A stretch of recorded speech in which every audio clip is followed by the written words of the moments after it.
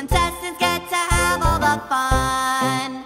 If you're on the show, you've already won.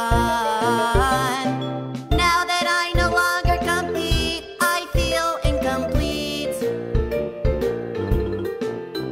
Taking part in the action made for easy interaction with friends. And nothing was the same once it wasn't just a game. I never wanted it to end. I hope that I could feel alive again. Without the game, you don't feel alive? Yeah! Wow, that's weird. I think I see it the exact opposite way. Contestants are divided for fun. They face challenges that are never done. Since every single person you meet could cause your defeat, all they want is your reaction as you become a fraction of land.